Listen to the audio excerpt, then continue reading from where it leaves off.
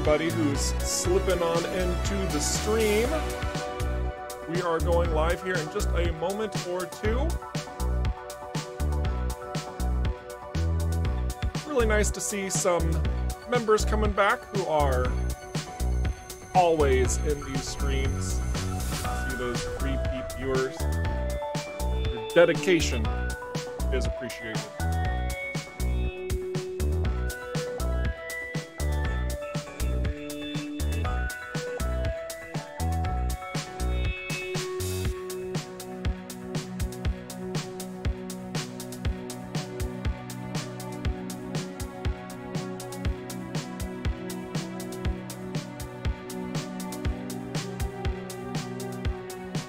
You guys want to start off with our trailer?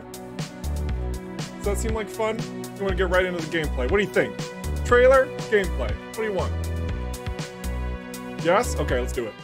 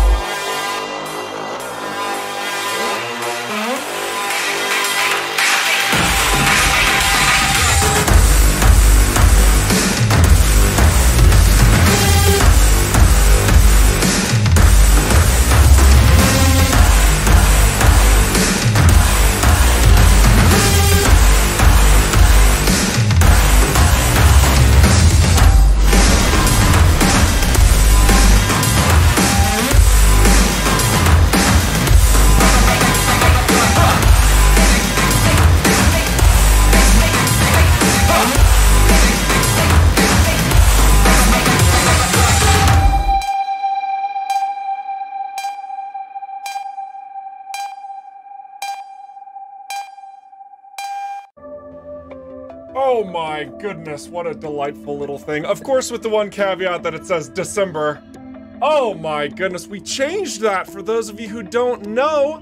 But first off, let me introduce myself. My name is Eric Schrader, the community ambassador for Rockfish Games. And I know things. So this is a very strong opportunity for you to ask me questions in the general sense for Rockfish Games or the detailed sense for EVERSPACE 2. Much like I just mentioned, that trailer says December 2020 for our early access release.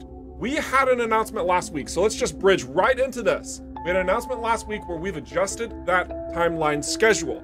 This was largely in due part of Cyberpunk 2077's change of their dates. And because we are an indie team and we want to make sure that we have presence on the map, we also had to adjust ours as well. So if you want to know more about those details, we actually released a second Kickstarter update. We snuck one in, whoop, right under the radar. I really do encourage you to go in there to see more details. Obviously, if you want those additional details, we are more than happy to help answer and all that type of stuff as well. Mic is desynced. Uh-oh. Hang on. Let me see if I can resync it. One moment. We'll see if this works. Sometimes it does, sometimes it doesn't.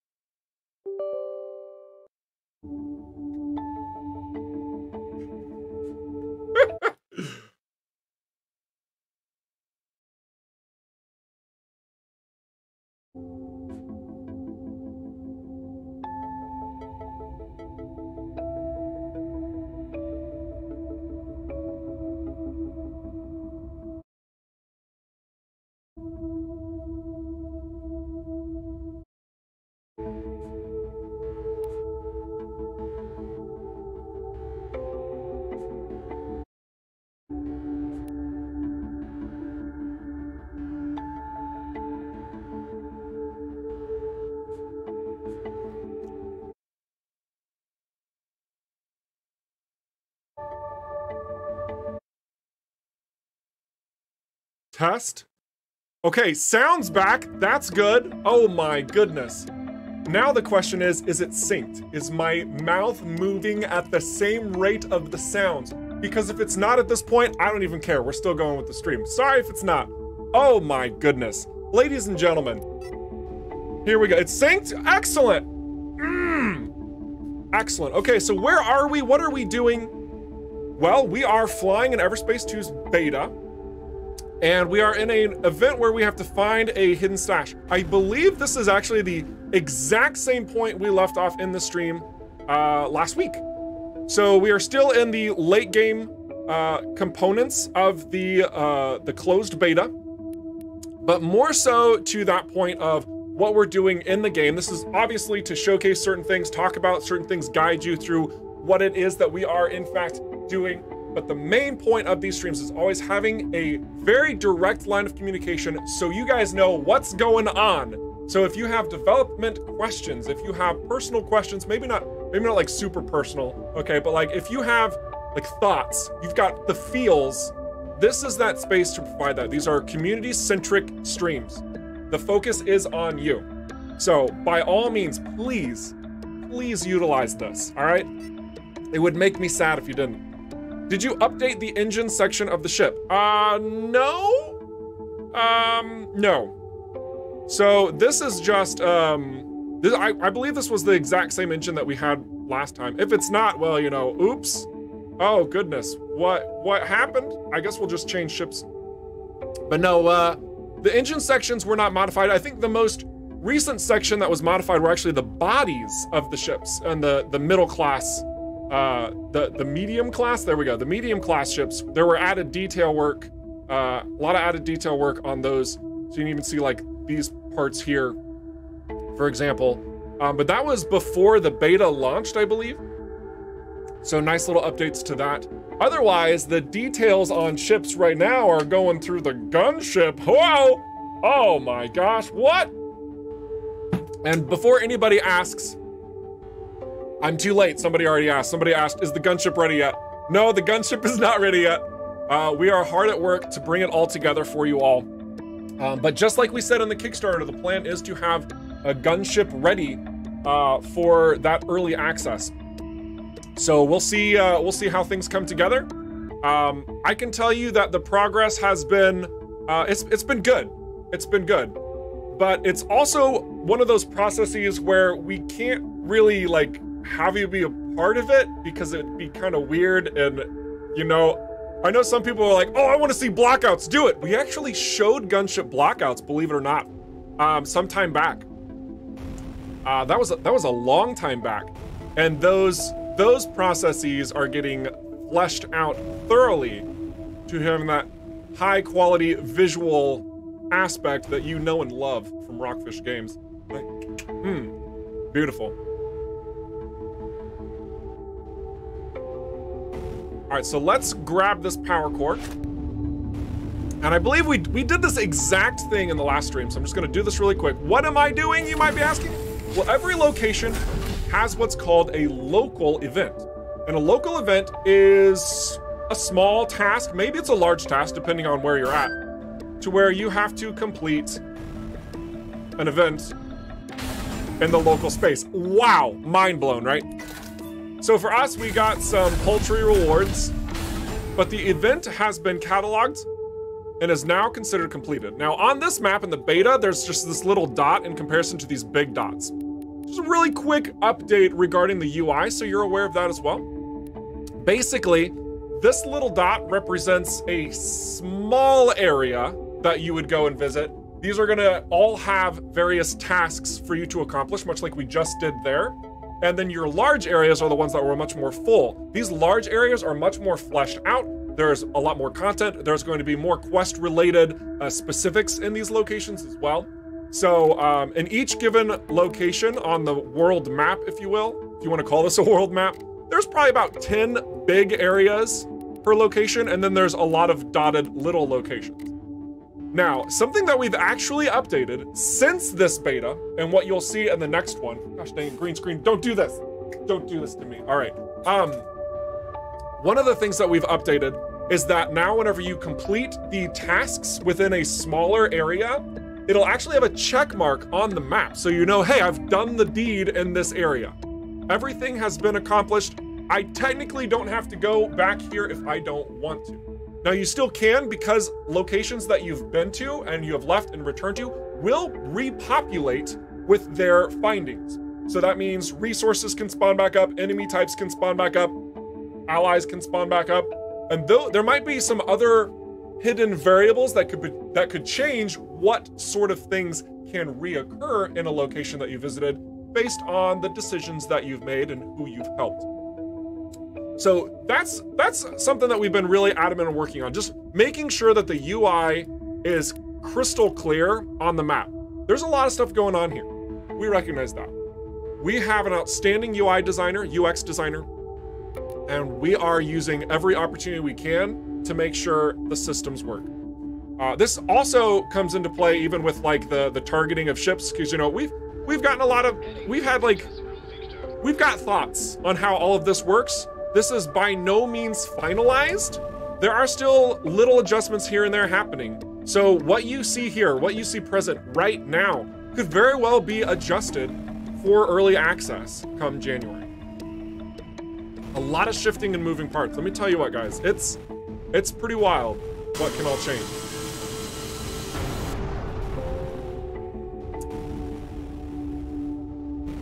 All right, so that was just a little side area right there. Completed the base mission, so now we can go to a new location, do some jobs if we want to do that. But I also want to make sure that you guys know, and I'm going to say it a billion times if I have to, that this is your chance to start. So if any of you, for example, wanted to talk about, hang on a second, I want to make sure you guys can still hear me, right? I certainly hope so. But if you guys wanted to talk about any specific subject matter, or if you wanted me to go to a specific area, I'm all for doing that. It was gone for 2 to 3 seconds. Oh boy. Well, better not do that anymore. Yeah, I think the reason why I had an audio desync is because... Uh-oh, can you not hear me anymore? Oh no. But the reason I had an audio desync is because my audio driver was like, hey, can I update? Perfect time. Right before stream? Yeah, sure, Windows, let's update. Oh my goodness. All right. We're just gonna head over to the Ulcer for now. See what's on those ships. G&B mining fields, wonderful. All right, so. Here's a question. Can we win today a key? No, I don't believe so, unless Michael somehow sneaks something in. But no, we are not distributing keys today. Today is a wonderful day to answer all of the questions that you have. We still know that there's some people up in the air about like our move, for example, with early access. And you know, if that's the case, you know, put your thoughts down. That's fine. Just know that we are very finalized in our approach. Like we understand what we're doing quite well. We have some expert marketeers. Can we use that term, marketeers? Oh gosh. All right, so we're gonna take out these foes in the area. Elites are back. Some of you have seen these, some of you haven't. And some of you know that we've discussed in part that there might be other factors in place with elite types now. So, for example, when we start taking this guy out, you'll notice he just gained a bunch of armor. That means that he has some sort of special power on him. He's not just an elite, which means, oh, he's gonna be stronger. He has a statistical increase, therefore he's better. No, okay, nay, I say to thee. Let me tell you, let me drop some deeds right now, okay? I do not stand for stat increases to clarify the difficulty of a game, all right? I don't, okay? This is me from a personal standpoint, all right? And I have had a great many conversation within our development team to ensure that what we do for EVERSPACE 2 isn't just stat increases, because that's a bunch of bull. I'm being really subjective right now, okay? I want to be clear there, but that's not how I work personally, okay? And we want to make sure that if there's an enemy that has some sort of effect or modifier or unique property, that it truly is some type of effect or modifier or unique property. All right, that's it.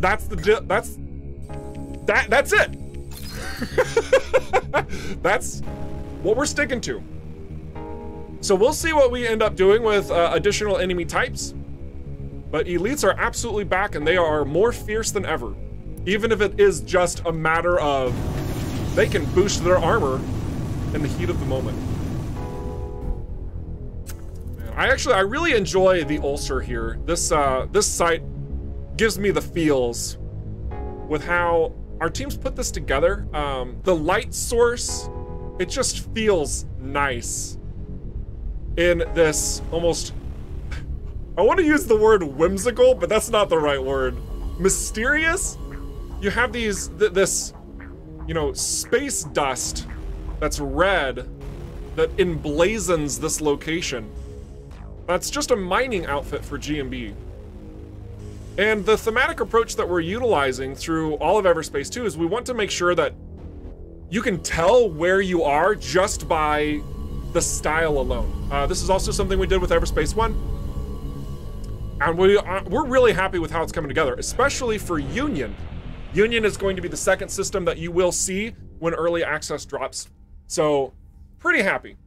Yeah, and I will definitely show cockpit view here in a bit. Yeah, for sure. So everything's been pairing up pretty well for us. We want to make sure that they have these distinct styles, solid presence for you to be embraced by the world and what it has to offer. Now, this is probably going to load quite a bit here. I'm telling you that straight up because there is actually a little bit of a bug in this version that I am playing right now. We have since rectified it. But it's in a version that I can't show because there's a lot of moving pieces. That should actually excite you, by the way. When you see the closed beta number in the upper left of this screen, like all the way up there, and you see that it's the same build that you guys have access to, that should be exciting. I know some of you are thinking, well, how's that exciting? That means that you're showing us stuff we've already seen. Well, yes, but it also means that I can't use the current version because there are bonus assets that are heavily in the process of being worked on that will be shown soon TM. So just keep that in mind. All right, let's go exploring this asteroid because I see something going on. I want to know more. And let's also answer a couple questions. Torben is in the stream. Hello there. Soundtrack will be DMCA free, yes. Yeah, and that's, trailer music is licensed. So trailer music, no. Game music, yes. Hello everyone, Rockfish guys, you are the best. Oh, stop it. I really liked the first game, even though it had weak roguelike part. Oh, snap. And hope second one will be great. Me and my friends are waiting. CP77 anyway got delayed. Well, excellent. I am glad that you have opinions and thoughts because that's exactly what we need through an early access phase of the game. Wonderful. Also, check out this cockpit view. I know somebody was wondering. We're gonna be very gentle in navigating up to this shipwreck. I just need to get, there we go. What's on here? We have some iron platage. We have this container. What do we got? Some credits? All right, we'll take some credits. And then we're just gonna nope on out of here because we really don't want to deal with anything else going on. Looks like these hydras might be creating some sort of trap, and that's what happened to this ship. Kind of hard to say. But yeah, we do have full cockpit support, and this will be the case for all of the different types of ships. You might see some similarities within the same class of ship, but otherwise, the different classes themselves, their cockpits are completely different. This is very much in line of what you're familiar with EVERSPACE 1, especially, whereas your scout, your interceptor, your gunship, and your sentinel, they all had a distinct interior look, right? So here we very much want to do that as well. And that look can also change. Let me make sure I hit the right button here. Nope, that's the wrong button. Here we go. That look can also change depending on where your cockpit is situated. So you might be wondering, well, how did my weapons get out in front of me here and now they're like below me? Well, that's because I'm pushing a dev command right now that literally changes where your cockpit is situated, right? So when we are changing the location of that cockpit, it literally changes the location of where you see out of it, right? So it could be on the top of the ship, like this, or it could be on the front of the ship, like this, right? And then there's a mixture of, you know, some other ones. And so, like, if we have this one that's hanging all the way down low, yeah, I mean, you're gonna be able to see your guns in front of you. And that changes. This is, again, unique for all of the different types of classes of ships. So with that sweet, sweet gunship that's coming, you're going to have a new internal look. And it's going to have a different feel based on the size and the scope of that gunship itself. All right. Beautiful. Those guns following the target aim. I know, right? Isn't that nice? Woo, woo, woo. And also, I mean, you know, I think it's also kind of fun that there's actually a different model for the different weapons here too. So like the thermo gun, you can see its model. You can see the beam laser, you can see its model. They are different. Maybe not the craziest sort of thing. It's like not a selling point. It's like, oh my gosh, they have custom models for every weapon. I mean, you know, whatever. But somebody who's super cheeky in their screenshot taking, like you're gonna see what type of weapon somebody has based on the screenshot alone. Like you can tell that. There's gonna be some super dork out there who's gonna be like, that's a beam laser, that's a flat cannon, that's this other thing. It's gonna be great. I love it. Okay, so let's go to Nefty's Plains. This is a location that we go to a lot during these streams. It's a ground location, so it's a lot of fun to go visit. But even more importantly, it is the only location that offers jobs. And that's the main reason why we're going here. It's always fun to fly out to this site because it's near this moon and this planet. It's delightful. Makes me smile. Lax Motive, we do not have gunship gameplay scheduled this stream. That implies there's a stream with scheduled gunship play. Well, I didn't say that necessarily. But no, this stream we are focused in the specific build that is available to everyone. We can talk a little bit about the gunship if you want to, since there have been screenshots shown. But otherwise, no gunship play here. Disco cockpit mode, right?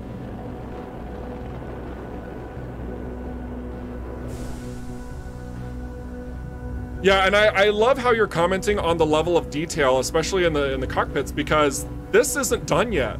The what do you want to call it? The joysticks? Those are placeholders. The areas around the ship itself, like, there's more that can be done here. The cockpit glass itself, maybe there's something to be said about that as well. I don't know. Who knows what's coming next? Oh my goodness. Can you explore the planet? To a degree, yes. There is another location on this particular planet, yes. So the way that the locations work, just to nip this in the bud really quick, all the locations in EVERSPACE 2 are handcrafted by humans. Oh my gosh, that's right. We actually have humans on Rockfish Games team. I know it's mind-boggling for sure, but with that means that the level design, the layout of these planets, or even in space locations, there's intentionality behind every block that's placed. Every asteroid that's smashed into a station, and every piece of debris that's out there floating around, it's intentionally placed there. This means that it's going to give you tremendous opportunities through exploration, because now we can hide stuff, legitimately hide stuff, without some sort of procedural generation thing, just randomly place things, right?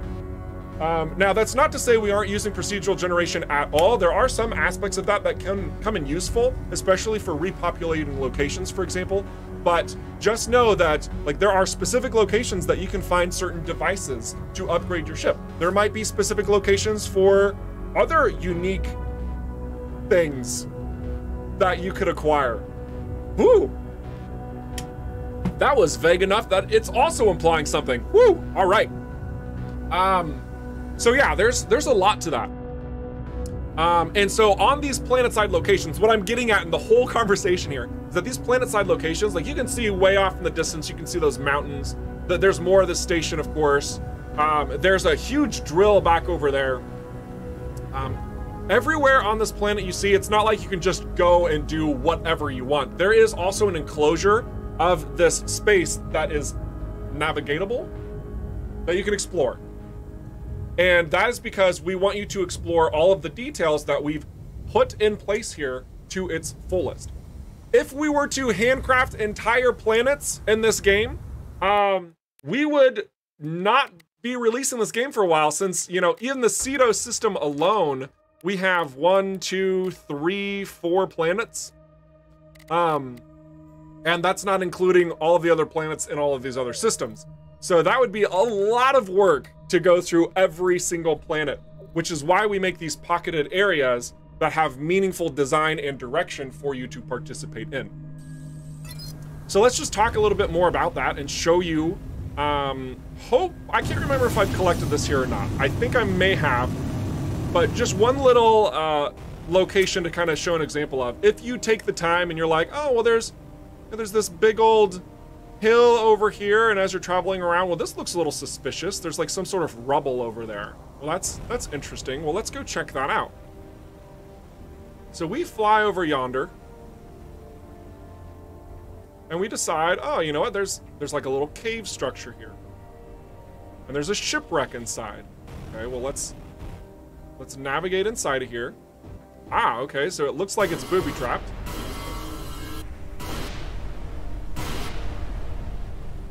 A little bit better, and we'll see what's in this shipwreck here. Well, look at that. We have a missile defense system. Again, this is very intentionally placed by our designers, by our developers, so that you are rewarded for this particular thing if you choose to go explore. This isn't the only location of a missile defense system. In fact, I already have it. But if you already have something and then you find it, as of right now, you get credits equivalent to its cost. That's probably going to change since it's a little bit broken regarding balance, but you get the picture. You are rewarded if you take the time to seek various locations out. Beautiful.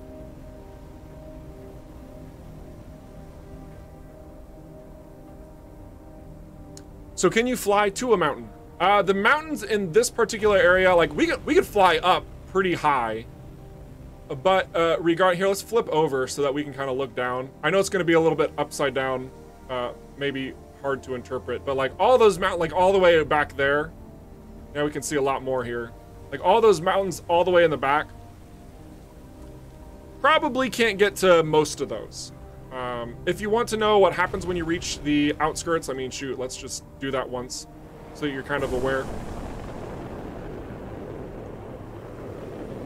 But the main focus in this location is the mining area, and then there are sites that are around it that you can benefit from exploring too. So like right here, for example, there's another cave.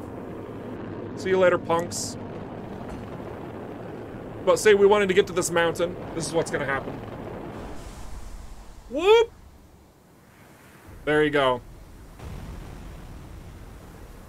So there are boundaries, very intentionally set up, so that you can see the material that we placed intentionally. Okay, so now let's head back to this base. We're gonna sell some stuff. Windshield wipers and zebra striped fuzzy dice. Oh my goodness, Jay Normal. I like it, that's fun. Yeah, we haven't fully revealed our cosmetic options yet. A lot of people have noted that, you know, the modular ship design, of course, that's a big deal. I've already been cycling through the ship options, right? Like the wings, the body, the cockpit, the engines, like all of these can be different, which make up your ship as a whole. But there's a lot more there that we'll be providing in the future. A lot more. A lot more. Okay, so we're gonna sell this stuff, so hopefully the game doesn't lag out. That would be appreciated, game. Perfect. Nice. Good. Wonderful.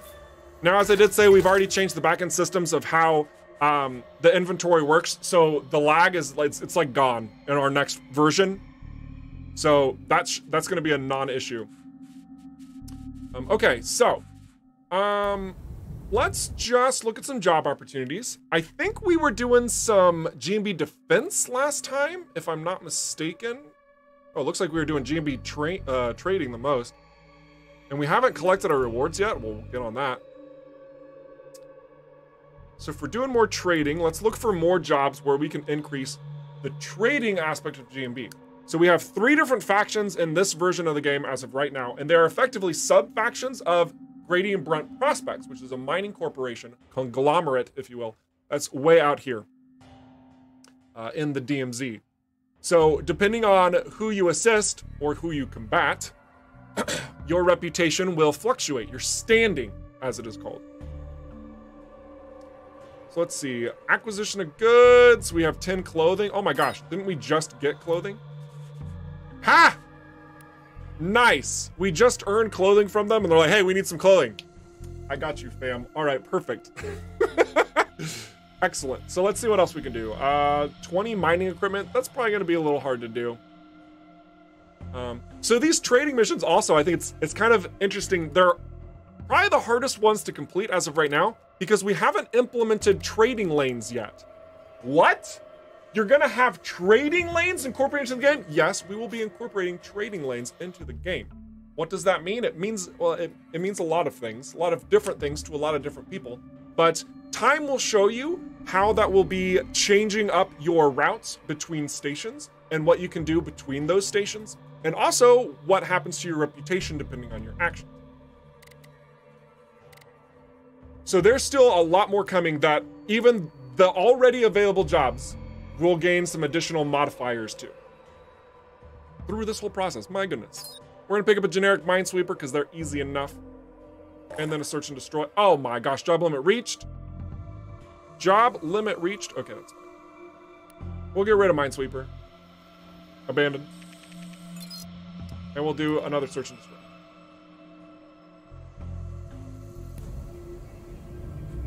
But I think first I have to launch. And then do this. Because, you know, it is a beta. All right, there we go. So now we've picked up these new jobs, we've cleaned out an inventory, now we can go do some stuff.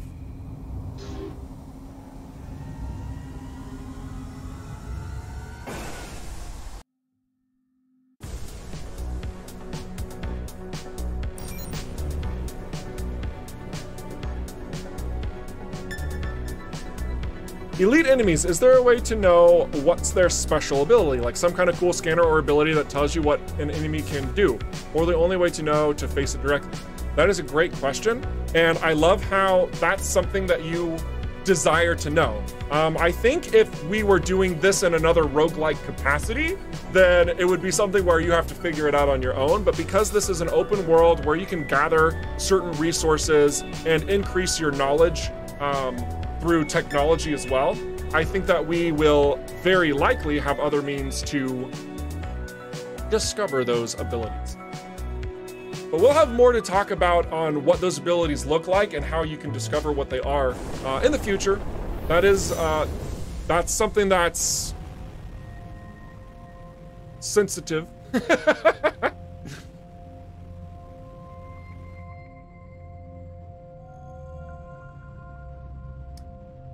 The place for devices may change from beta to early access, right? Says Camofloro. Yeah, actually, they've already changed in part from the the live beta to the version that we've kind of been experimenting with, just because there are some places that need to have their locations changed. They simply do. Calling Nefty's station. You are speaking to Nefty's station. I finished the job. Good. I want my payment.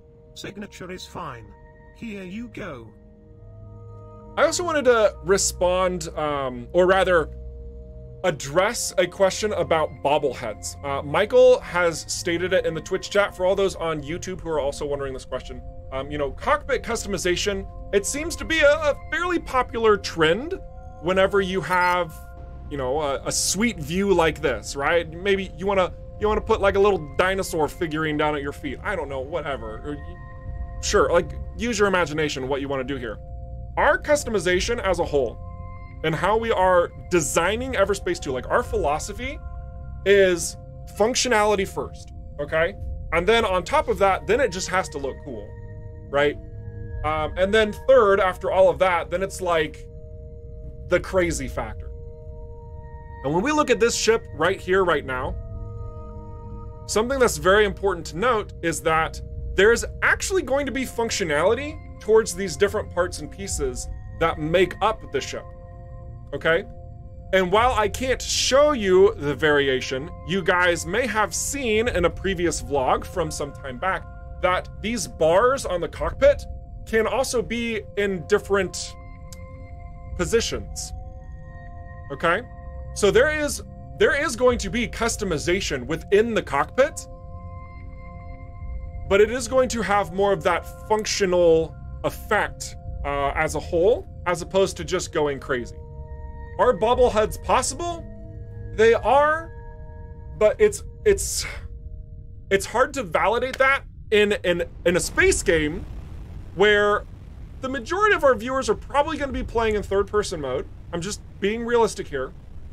As well as the fact that their aesthetic could actually be more distracting than engaging within a first-person mode. So there are a lot of decisions that we have been making, a lot of questions that we've been asking internally of what that customization looks like and does for the player. And bobbleheads are not actually a popular idea of customization. Again, we have strong concepts of customizing the cockpit, okay? Very strong ideas, but it's not in the sense of these crazy little trinkets and parts and pieces, okay? So I just want to clarify that. Let's take a peek at gunships. Kate? I can show you some screenshots that we revealed last week. That's for sure. Captain Richard says, I love first-person mode. Well, that's great. I am certainly glad you do. And that also makes sense with your space sim enthusiasm, shall we say it. But yeah, no, that's solid. Let's also go to another mission. So let's see what else. Oops, wrong button. Let's do this search and destroy. Let's blow some stuff up.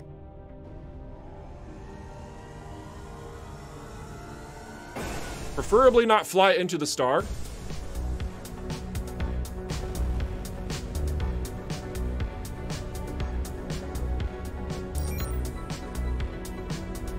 No fuzzy dice, no sail. Oh, well, sorry, man. Like, I don't know what to tell you. I mean, I'm gonna be real here. Like, if you're buying a space game because it has fuzzy dice, I kind of question your judgment there a little bit. Obviously, I know you're messing, but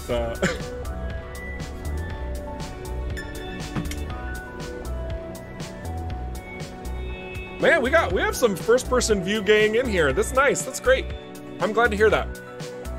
I mean, obviously, we wouldn't be putting that much attention to the cockpit if we didn't think you guys were out there. So we're really happy with the results that we have thus far. And again, like, there's going to be unique cockpit interiors for the different types of ships. So yeah, I'm just gonna smile. I'm just gonna smile. That's all we can do.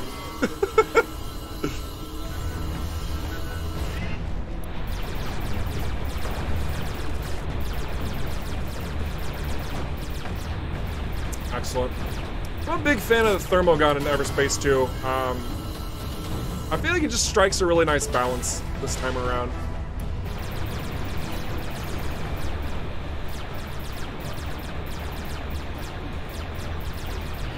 Excellent. So in all of these jobs, these areas that we are flying in, this is in part to some of the procedural generation. We still are handcrafting these random sites you can go to, but sometimes the resources that you find, or the wreckage that's there, or even the enemies that spawn, those can be dependent on a number of gathered factors that generate the area for you.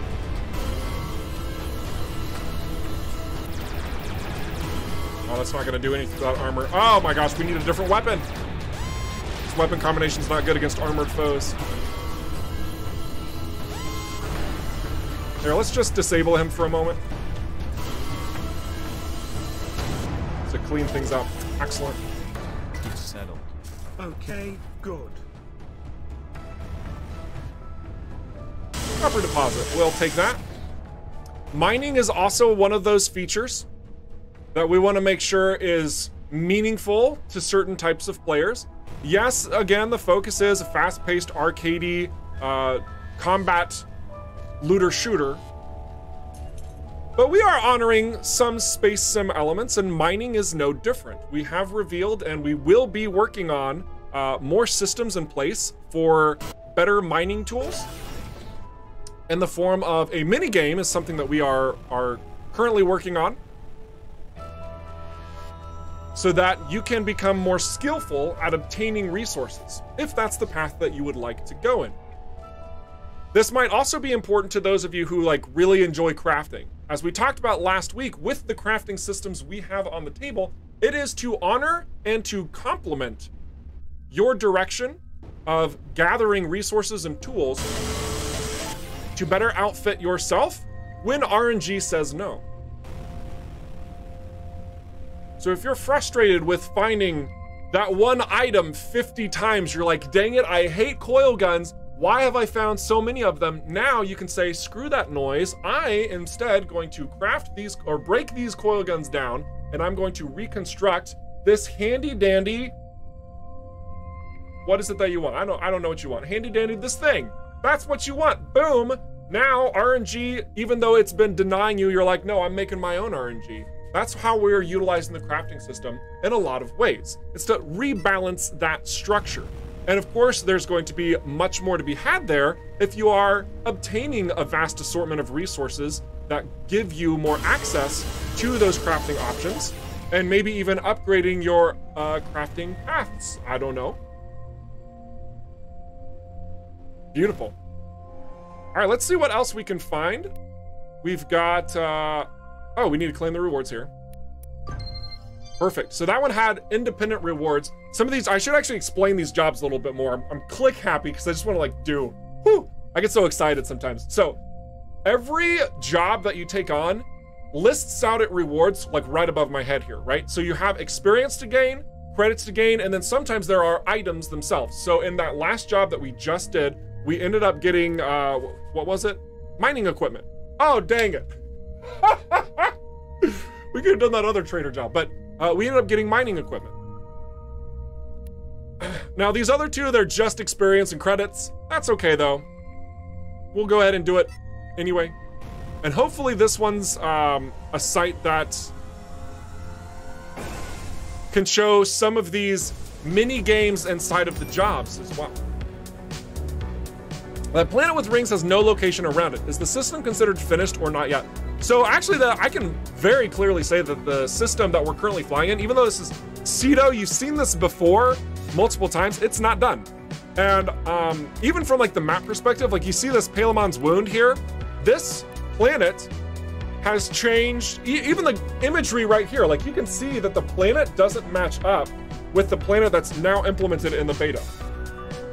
This planet's changed, I think, 3 times. And even so, the graphic that's literally on the map is not correct.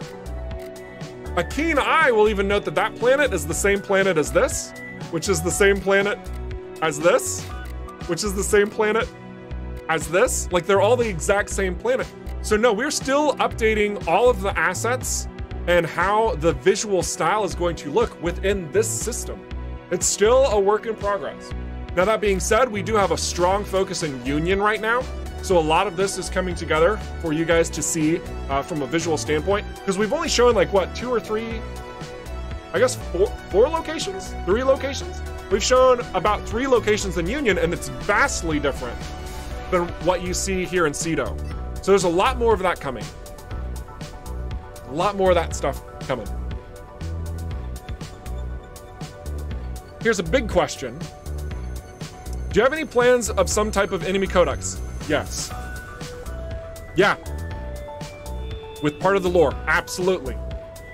Yes, absolutely. Yes. Yup. Yeah.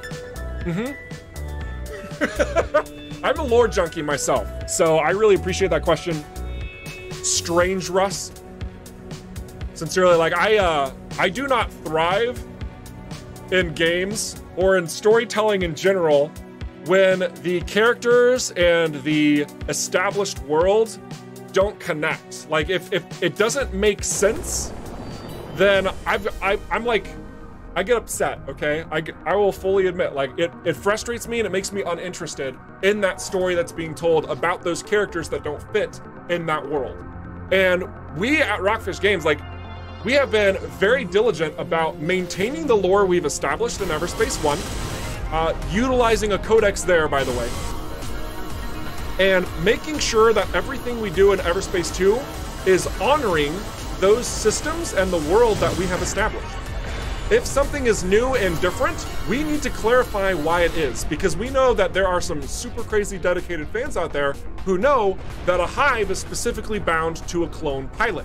So there's no reason why a clone and a hive would be separated, because that means that the hive, as part of the Eterna network for the Colonials, would be a captured militarized asset, and that would be terrible. That would absolutely be awful. So you would have to have a very specific reason why, for example, you could find a hive unit somewhere else.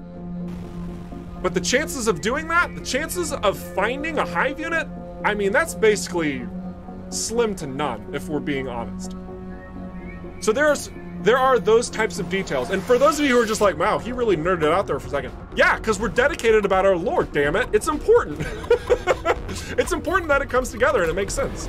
So yeah, so we are very thoughtful about that. And we want to make sure that the enemy types that you're fighting, you know, you have a thorough understanding of what they offer you in the heat of battle, the equipment that you're finding.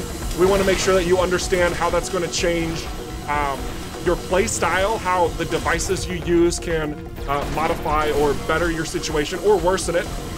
Same thing with the ships, etc., etc., etc. There's a lot of details here, and we want to make sure that we help you out in that sense. So yeah, there will be a codex.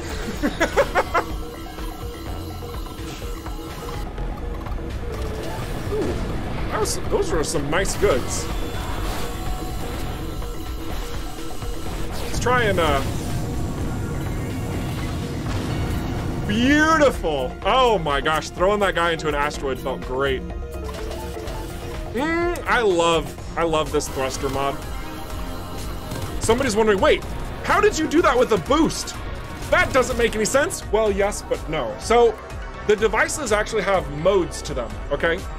So each one of these modes gives a special ability for a use of that device. So I am using the high pressure energized boost, which effectively makes me use it for ramming. It's my favorite. So that's why you just saw what you did. And if you don't like a ramming style, if you're like, nah, I don't want to get up close and personal like that, that's not my thing, use energized boost in a completely different way. Doesn't bother me none. It's your game. Play it the way you want. Also, look at all these added enemies in this area. Goodness. Right, hang on a second. We gotta pull a few maneuvers. It's not too bad though. Here, let's do this again for good measure. Now it's gonna be a little bit harder for us to maneuver that bomber in a way that we want because they're heavy.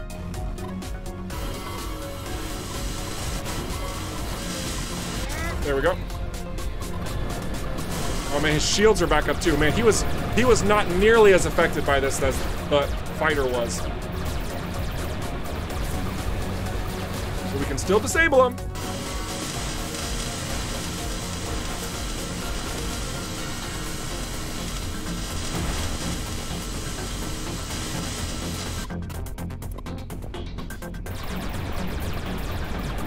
Whoop.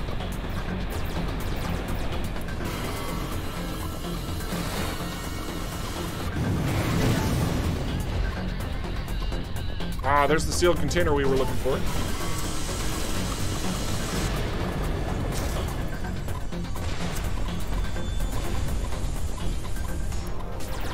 Okay.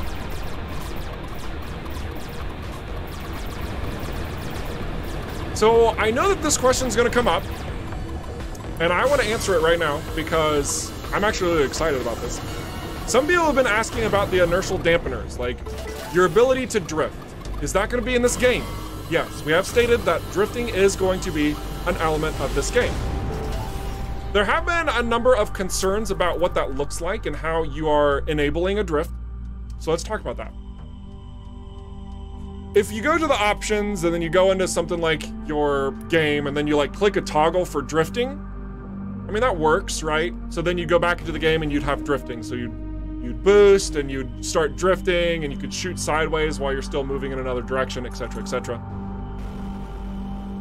But that type of accessibility kind of sucks, right? You're literally pausing the game to enable a mechanic that you might be readily using. So I can just straight up confirm that that's not the way we're going to do this. Instead, the way that we are approaching the drifting in EVERSPACE 2 is a hot button toggle, boom, right as you're playing. So you can go from boosting, push a button, now you're drifting. That is how we are going to be implementing that. And it's coming together fairly well.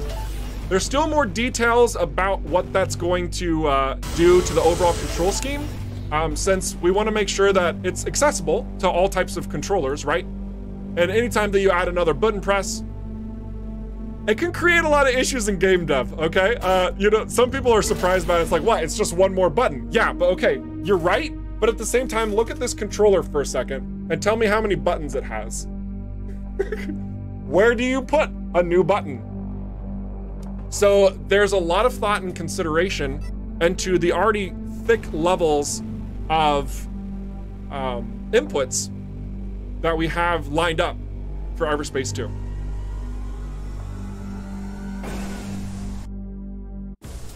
Did you finally find good voice actors to replace that charming Microsoft robot voice? Michael, I don't know how much we're able to speak on who the voice actors are. I don't know if we can clarify that, but just know that we do have voice actors lined up. And I mean, shoot, it was in our post. We had a post last week. Yeah, okay, so in Kickstarter, we have a second update to why we move things around, and then we also had a fun outtake of voice acting in the works. And if you've got a keen ear, you might know the voice of the character in that clip.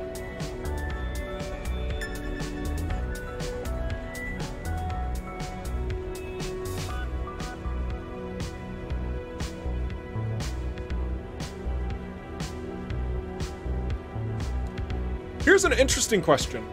The question is, are you guys taking on too much crunch-wise? What a very particular question. What I will say to that is that whenever we go into a grand project, like a video game, like the construction of the whole thing from the beginning to end, we line everything up from the very beginning, okay? Now, obviously, plans change, other things happen. Sometimes you get bullied around, sometimes things move forward, some things get removed entirely. Like, there's a lot that happens in game dev. This is very common practice. Thank you. But at the end of the day, we want to make sure that we aren't doing anything that's going to hurt the members of Rockfish, right? So it's not like we're gonna, you know, if we're really passionate about something, it's like, hey, I'm gonna work on a weekend to go complete this task.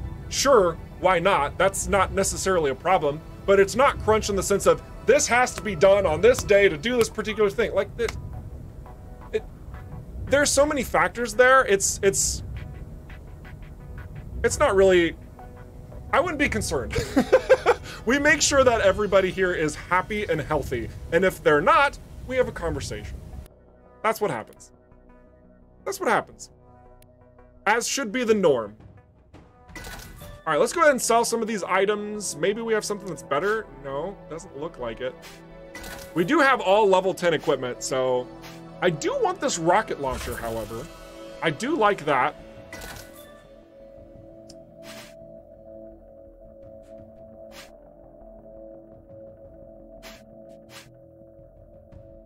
Hold that's just straight better. Give me that mine launcher, please. And you can see as I'm comparing these items back and forth, all I'm really looking at are the bonus modifiers. So here, for example, this cargo unit that I'm looking at has plus 10% boost speed, as opposed to the one that I currently have, which is giving 46 more structure. Structure is an attribute of the ship. I'm actually gonna take the boost speed over the structure. So we're gonna go ahead and sell this other one. Don't need the coil gun. Nanobot's large, we'll stack these. I've also kind of hinted at this as well. Consumables that we currently have and the game plan thereof. Keep your eyes on something like this. We've had some pretty good discussion about how the systems of the ship need to operate in tandem. And I think some things, you know, like as you're working through game dev, there's certain things that you love and there's certain things that are like, we could do better. Or we could adjust this, you know? I mean, it's, again, traditional processes. And we've got some thoughts on consumables. Okay, so now we've taken care of that. We've got this search and destroy mission. We're gonna track this bad boy.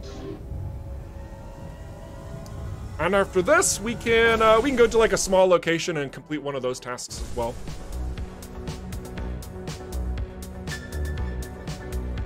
Or we could fly around and do unknown signals.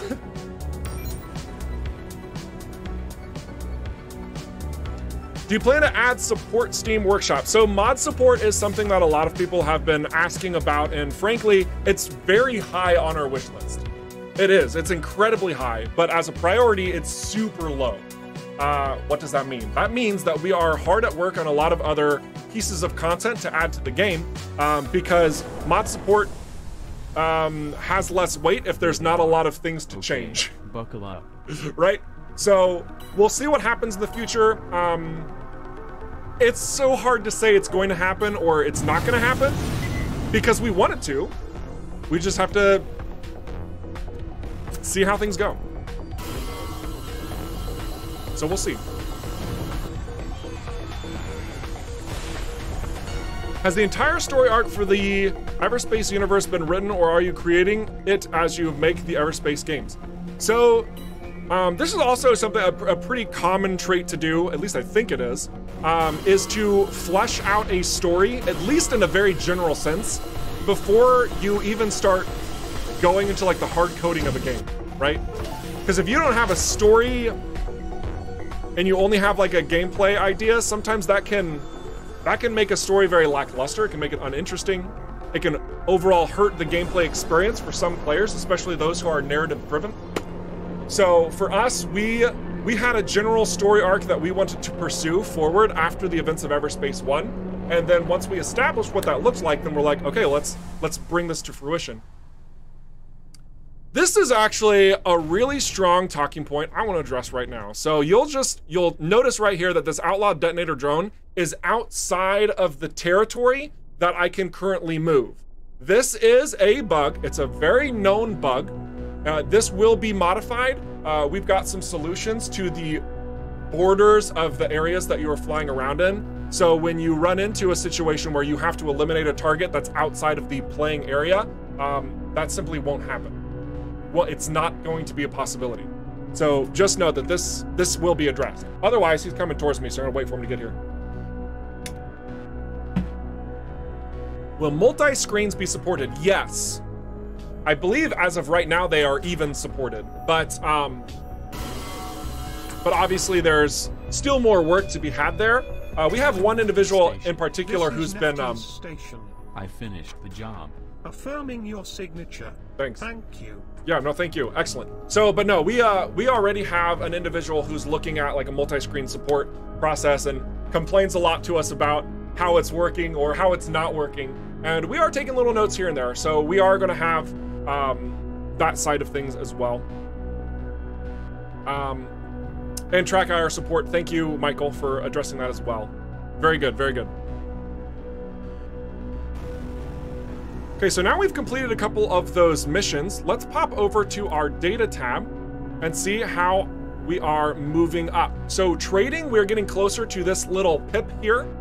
When we reach that pip, we would be given the trusted status and a bunch of resources, okay? Right now in the beta, the only rewards whenever you complete these missions are basically more resources. It's placeholder. Know that there will be more added here. But for now, we're gonna go ahead and claim this reward. We got a railgun and an energy core. As we keep moving up through the ranks. Defense is normally geared towards equipment that is like artillery, armaments, laser beams. Trading's usually going to give you something pertaining to storage, resources. Mining's going to be more like ores, crafting, stuff like that. So each one of the foundations of these sub-factions provides something unique from that faction, right? And you may have also noticed that like the job types themselves show you unique opportunities that you can complete for them. So you're not going to do G&B training, for example, and clear out minefields. They don't care about minefields, but G&B defense does. The trading wants you to go acquire some goods. They want you to move things around, right? So there's that definitive sort of stance and how those are fleshed out as well. I kind of bounced around there a little bit, but just thought it was a good point to mention. Did the time change in America or did the stream start late? Oh my goodness. Yeah, I know. Daylight savings, or as I like to call it, daylight losings time. It's a fickle beast, man. I'm sorry. It's not, but I didn't decide on it, okay? I'm just following how it works.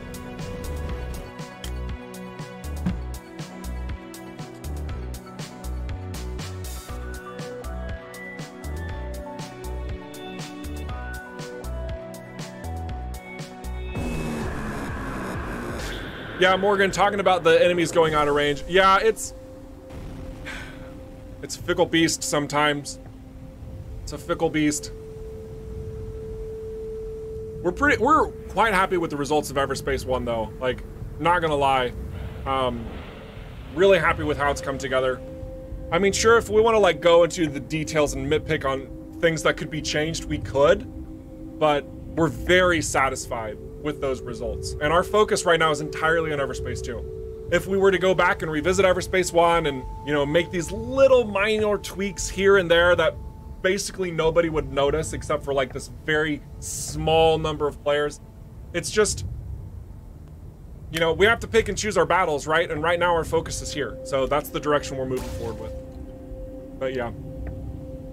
Now I have a smudge on my screen. Oh my gosh. You crazy.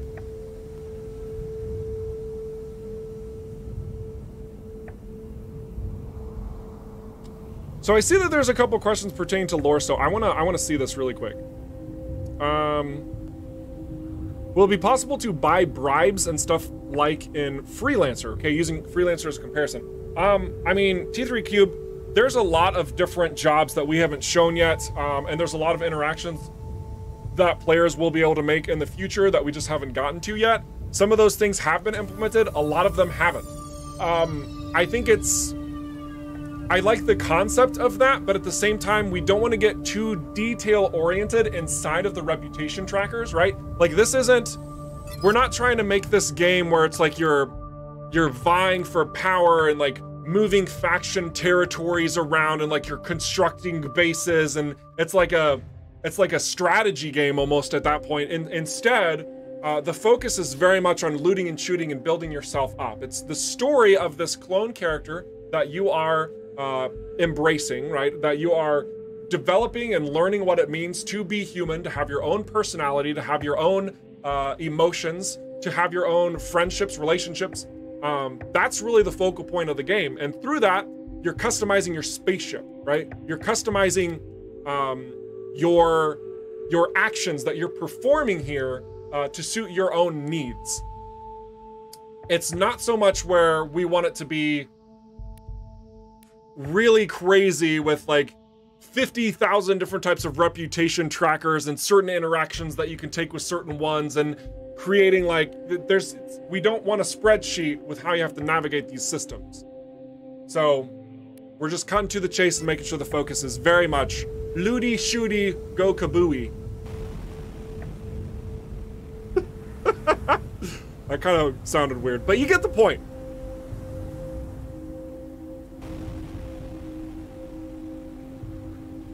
Clones have to die to progress the story. Yeah, I mean, it's fine that you're talking a little bit spoilery stuff about EverSpace 1. That's totally good.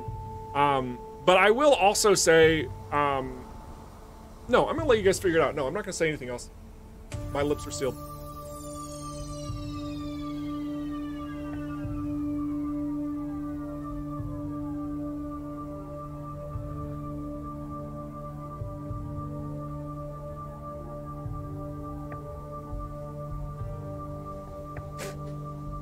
I can start streaming. Okay, good. That's excellent.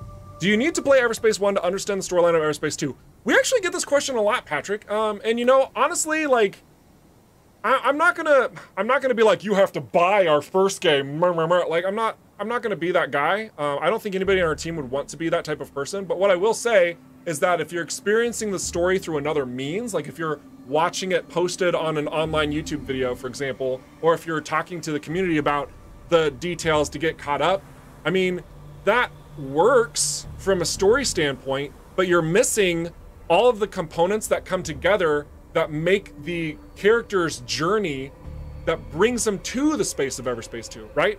Like, there are a lot of hidden details beyond just the story alone, and this is because we do a lot of world building, right? We're very passionate about our lore. So if you don't play EverSpace 1 and you go into EverSpace 2, even after having watched a video, yeah, sure, you'll understand, but you're gonna miss a lot of those little nuances. You're gonna miss a lot of those added little details. So it's just kind of how you want to digest it. If you're excited about the story of EverSpace 2, if you really want to divulge yourself into the creation that is, I do encourage you to play EverSpace 1. I do. If you're in it more for the gameplay experience and you're like, I don't know about a roguelike, watch a catch-up video and play EverSpace 2 only, you know? But I'm not your dad, so do what you want. All right, let's pick up some more jobs, and then we'll fly around some more.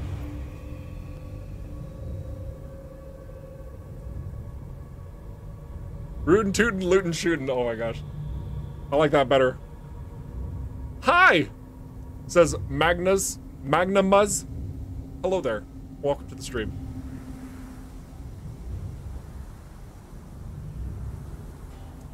Chameleon asking about other voice actors. We're pretty happy with the voice actors that we have moving into EverSpace 2 experience. And just so everybody is clear, all of the lines, all of the dialogue that you experience from these streams, they will be voiced. Yes, they will be voiced. Both in English and German. Ja, das ist sehr gut.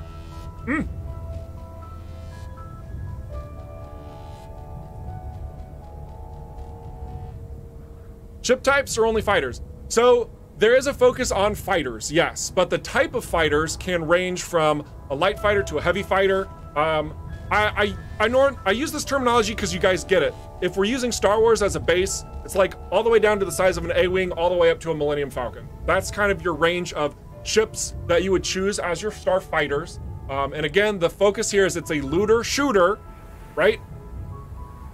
I'm starting to sound repetitive, but I need to make sure that you guys do understand this. I don't want you to think that this is some like super crazy space sim galore where you can command battleships and massive fleets. No, that's no.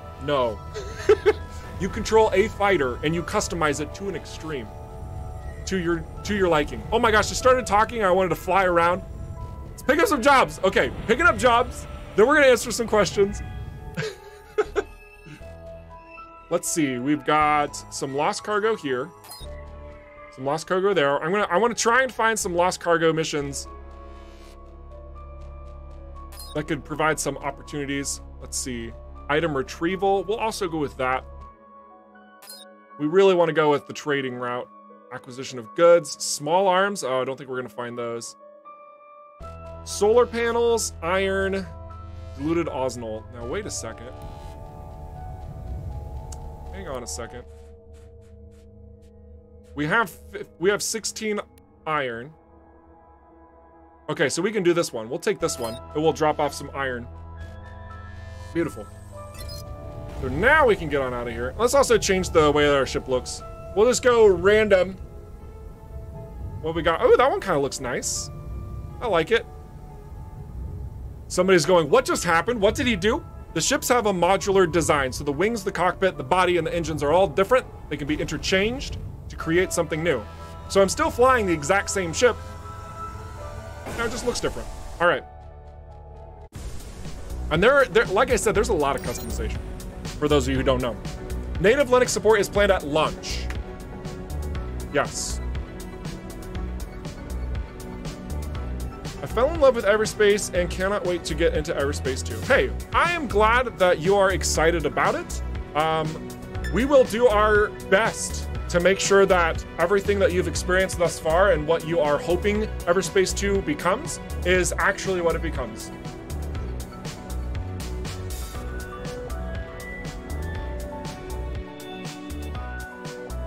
Oh my goodness, Magnum Buzz. All caps, bro.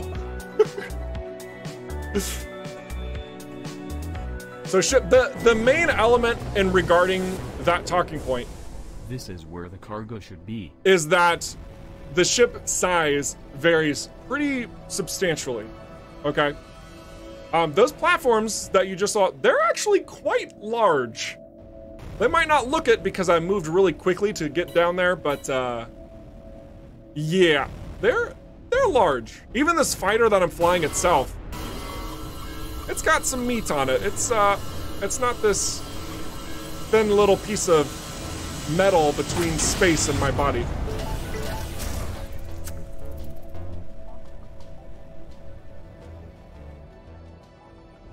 All right, let's see if we can find this bad boy. There's a search mission, so we have to, oop, there it is. Found it. Flew right by it. There we go.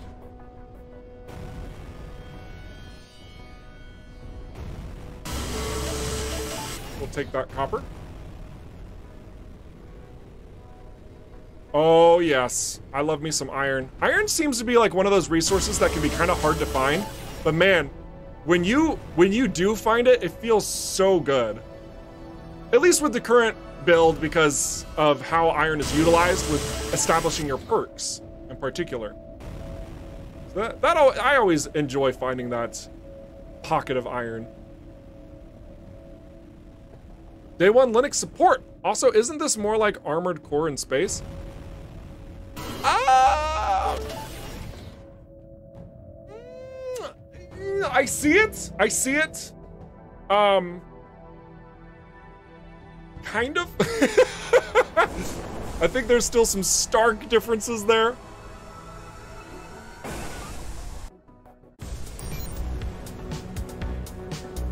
Captain Richard.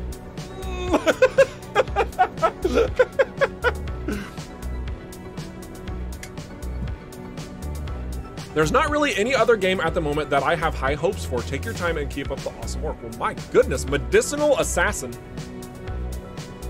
That is a terrifying username, but I do appreciate that. I know the team in fact appreciates that. We will continue to do our best. That is what we strive to do. And as you know, with how transparent we are, if anything happens to come up and things get sidelined, we'll let you guys know. If we make great strides in the field of game dev, we'll let you guys know. I'm always itching to show you the next thing. Like before all of these streams, like at the start of every week, I'm always like poking somebody on the team like, hey, can I show this? And the answer is usually no, it's not ready. And that's because we're doing a lot. There's a lot of moving parts to bring this all together. But know that because I haven't been able to show you a lot lately is a good sign. Because that means we're gonna be able to show a lot soonish. You are speaking to Nefty's station. I finished the job. Good. I want my payment. Signature is fine. Here you go. Calling Nefty's station. You are speaking to Nefty's station. I finished the job. Good. I want my payment. Signature is fine. Here you go. So some of you probably just noticed, wait, didn't he just say that twice? Well, yeah, I completed 2 jobs there. And just know that this is also something we've noted. It's going to be adjusted, work in progress. You know the drill. Done and done. Okay. So let's go to our inventory. Let's see. Is this a 4-stacker? It is. It's a 4-stacker. We're feeling good. Let's look at the other ships over here. Maybe we want to cycle over to like a Striker or something. I don't know. Striker looks pretty neat. That one in particular. We also have Interceptors. We can always bounce over. Interceptor does give us another weapon slot and a secondary slot, so that could be useful. Another Striker design. I like this one a little bit more than the other one, I think. Yeah, I think I like the yellow one a little bit more.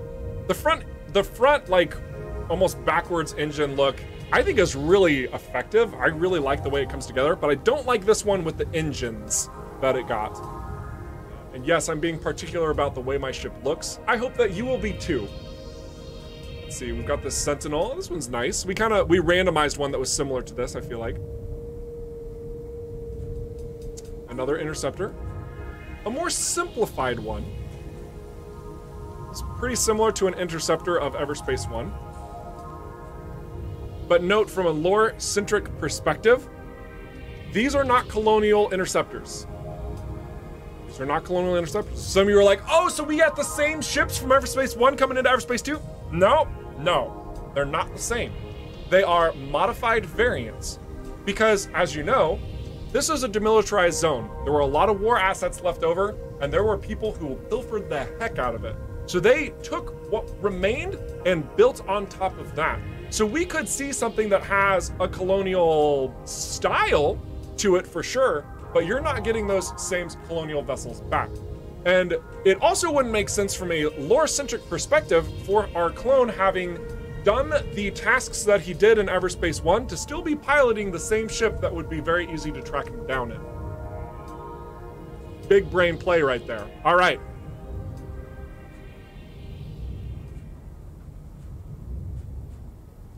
Let's see. I think I kind of,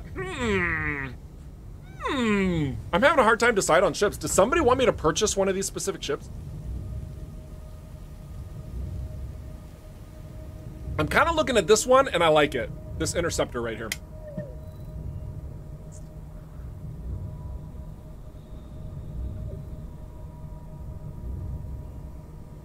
Nefty's station for 10 hours on YouTube. Oh my God. In fairness, I do answer a lot of questions, but you're right. We'll get out of here. We'll do some stuff. Is painting your ship a thing? Sorry if this is a newbie question. It's fine. It's totally fine. We accept all newbie questions. We do these streams every Friday for newbies to walk in and be like, hey, is this a video game? And that's totally fine. So yeah, so ship painting is not a thing currently, but we, at the very least, will have a selection of ship colors at some point. Who knows when that'll get implemented. But it's similar vein to EVERSPACE 1. If you're not familiar with EVERSPACE 1, you had a primary, a secondary, and a tertiary color that you could choose. So looking at this one, it's kind of like the primary and tertiary colors of this one are both this metallic sort of gray color. And then we have the highlight secondary color is orange. Now, in addition to that, there are also certain light colors, which there is a current bug right now. You can't actually see them, but there's certain light colors that also are applicable to the ships. Let's just go ahead and buy this one. I'll kind of talk more about it. I think this fixed the graphical glitch. If it doesn't, we'll go to Superlight and I can show you there. But effectively, we do want to have aesthetic customization as an element here too. If you didn't have that as an ability, I think that could make things less interesting from the standpoint of using a modular-based system for the ships. Like we have to have some player agency here, right? Like we want you to be in control of some aspects.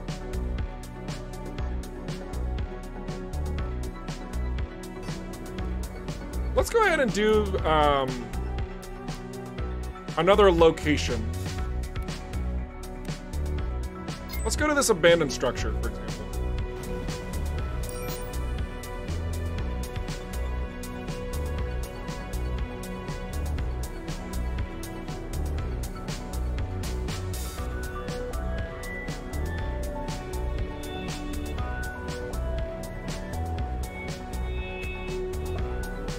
There are respawn for items found in secret areas, or should we wait for level 100 to get them high level? So we have, let's see, respawn items. So, as a looter shooter, because a lot of the equipment is randomized content, I don't think there's going to be a necessity for respawning items. But there will be specific items that can be found in specific places. So to that, I would say if you can't pick something up, then, well, it's gonna be found in like a container or something, so you would leave it in the container. So it wouldn't technically affect you in that instance. Also, I'm gonna do a quick thing. I'm gonna go to the menu, the main menu here, and then I'm gonna continue. I'm hoping this fixed a graphical issue because I want to show you a little bit more about the ship customization. And this graphical issue, it's been addressed as well. You know the drill with any sort of early access type of events. Sometimes they can just be a butt to you. Still not fixed, okay. But you can see like the highlights, the lights on the side of the ship. Here, let's get the sun out of the way. You've got this yellow color, right? So like if we changed the ship color over here, now it's blue. Now, obviously, there's a different paint scheme on it as well, right? But we're just looking at the lights. Like, we want to have, like here, you can also see the front of the ship in particular, like how these change around. We want to have flavor to your ship. We want you to taste the rainbow, okay? What do you mean that's a phrase used somewhere else? Ah, whatever. Anyway.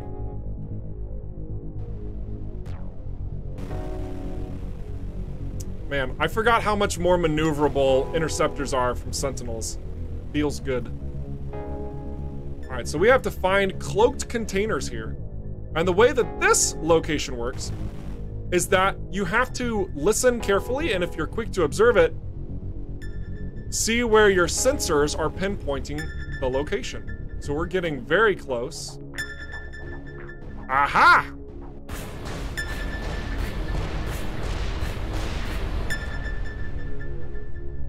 Destructible debris, and look at that, a cloaked container. Our reward, cybernetic implants, and a healthy number of credits. All right, we'll take it. That's one cloaked container, but there are more.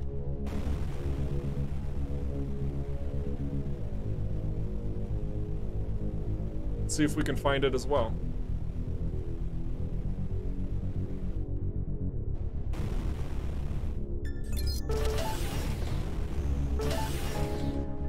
Couple drones, I'm not too worried about it. Ooh. Getting something on my radar.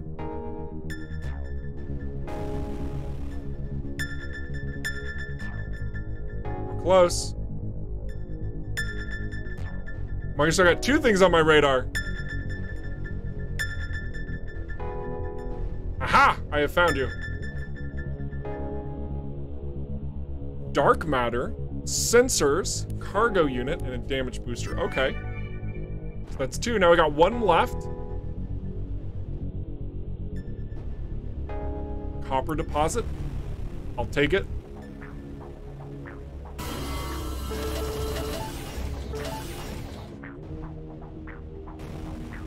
And again, this is an event-specific task. You don't have to do these tasks at all. If you do, you get a sense of satisfaction and usually some type of reward. So they're not just plugged in just to be existing. There is value in them. Because we want to make sure that you're not just flying around destroying enemies all the time. Like, yes, it's a focal point, but you should have some other opportunities as well. Oh, it's right there. Boom. Ooh. Shield ST.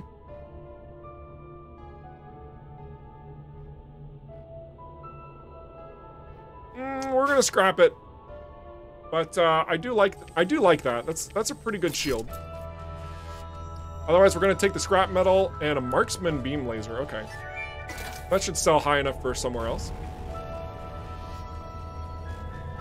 But now we have completed this local event. So we can move on to another location or pick up some more jobs. Oh, we also have a rigged asteroid. Oh, these are fun. I'm gonna change out to third person though, because they're a little bit easier to do in third person.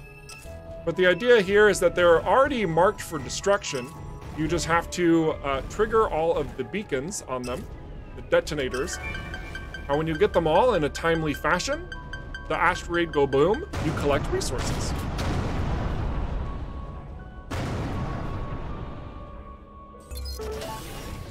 Excellent. There's a lot more stuff to collect here. We can actually leave this location and it will stay.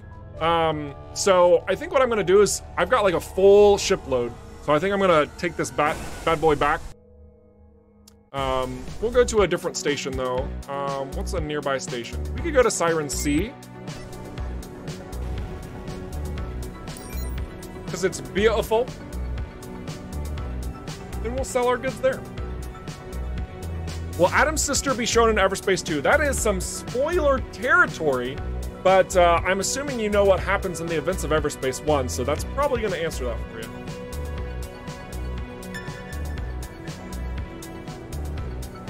Are the hitboxes of the ships going to change depending on the shape of the ships? Yes. In fact, they do. Date for early access version, January 2021. I don't know if we have a specific date. And if we do, it's not public yet. All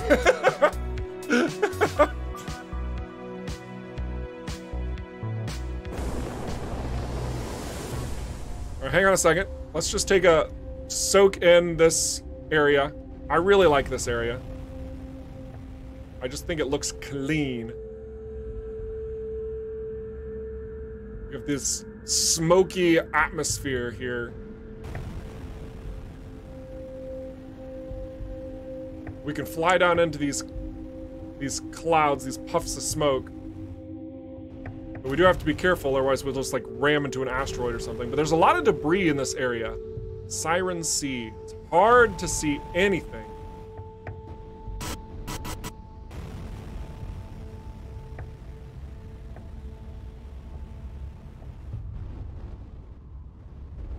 Oh. Iron. Hello.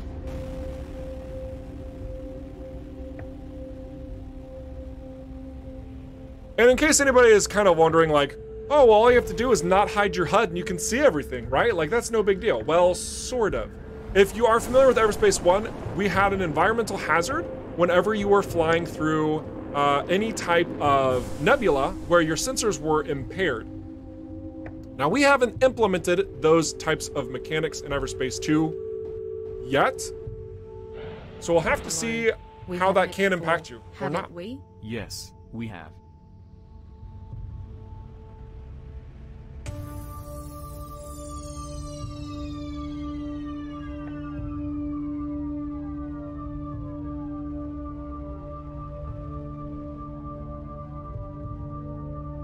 Making sure that everyone's getting happy answers in the chat. Well, getting answers. I know sometimes we're not going to be able to provide a happy answer. Let me be clear on that.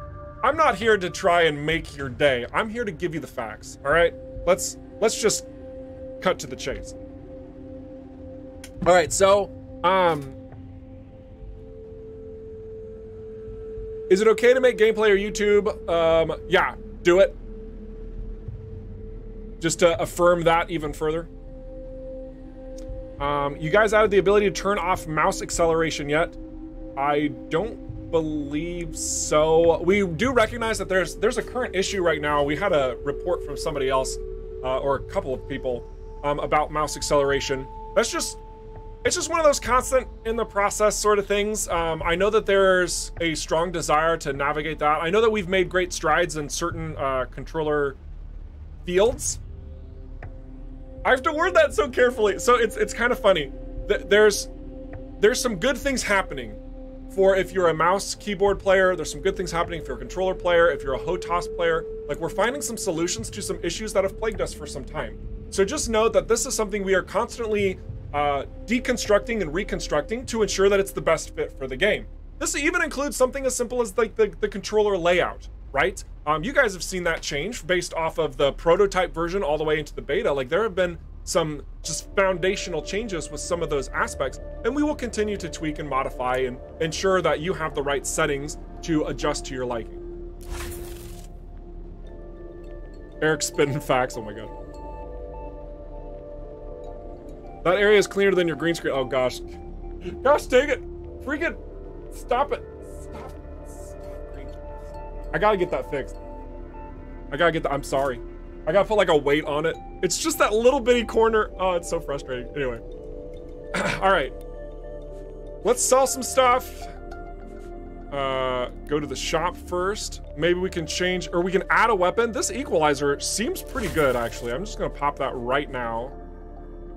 So what is an equalizer, you might be wondering? Well, it's a type of coil gun. It's made by Federal Arms and Crafts, as opposed to just a generic coil gun. Federal Arms and Crafts has their specific take on the coil gun, which means that it has certain aspects or traits applied to it that a traditional coil gun wouldn't have. Neat. We're gonna hang on to these resources because I want to. So here, a special that we got for it being uncommon is that 10% of the kinetic damage bypasses the shield, so that's kind of nice, especially since this weapon is balanced.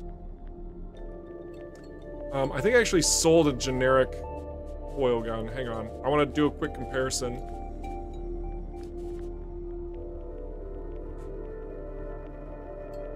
Did I not sell one? I thought I did. Oh, it's a railgun. Well, here we go. Here, we can compare these. So we have a Maverick Prime Zapper versus a Federal Arms and Crafts Prime Zapper. So you can see the difference between these two companies, albeit in a minor capacity here. But what you can note is that the energy consumption of the Maverick Prime Zapper is actually higher. And they've also increased both the kinetic and energy damages with more towards the kinetic side. So if you wanted to have something that shoots harder but also drains your energy reserves faster, you're probably going to want to go with Maverick in order to maximize those effects. Otherwise, Federal Arms and Crafts is fantastic for a far more balanced approach using a coil gun, as everything's pretty cut and dry straight down the line. Boom. Oh, I lied. Energy consumption on the Maverick Prime Zapper is less than the one on the Equalizer. What? Well, shoot, I'm just gonna hard replace.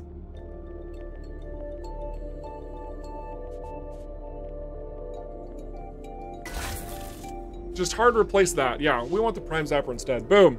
I read it backwards. Silly me. Played the EVERSPACE 2 prototype and it felt really weird and floaty compared to the first game. No idea if the acceleration was the issue. I will say this, that prototype is kind of dated. The demo is kind of dated.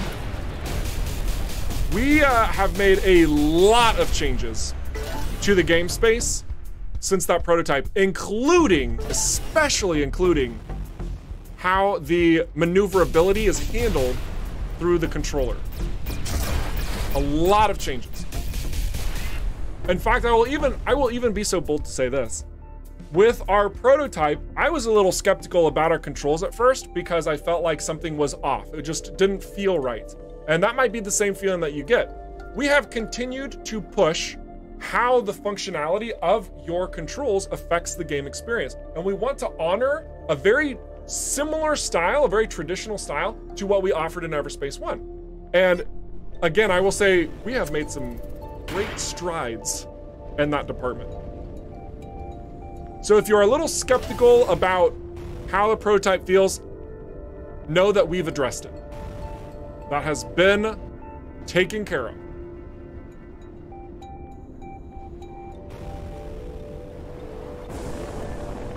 Let's take out these drones and then we'll address some more questions if there's any.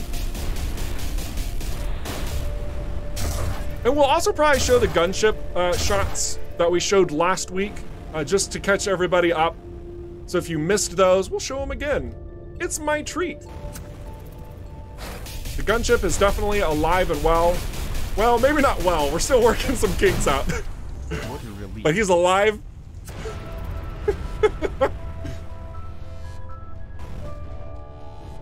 Nice hidden base here. This is actually something we already destroyed, But we didn't complete a side mission, if I'm not mistaken. Because we have this energy core dispenser, but we don't know where this energy core needs to go.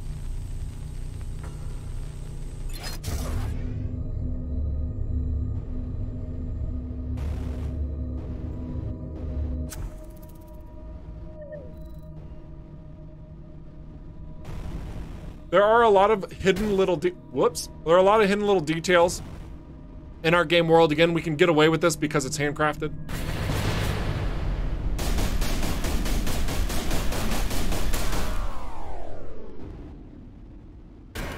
Whoop! I'm a skilled pilot, let me tell you what. Thankfully, we do have shields. So if you're really bad at flying, you have at least some basic protection from being a dummy dum-dum. Whoop! And I'm just making sure that you're aware of what that looks like. So this is a strong representation. Goodness.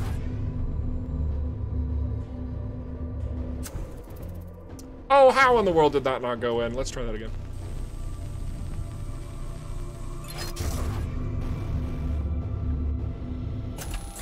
There we go. 1. And 2.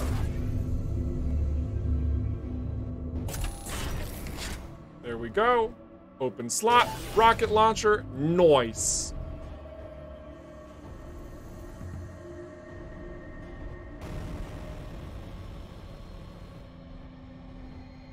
Okay then. Let's see some more questions. Eric, are there sorting options in the shop? Yes. Yeah, we want to we want to make sure that you can filter through the things that you've purchased, the things that you desire. There's a lot of different ways to sort it. I'm going actually right back here to show you what happens when you have shields, I guess.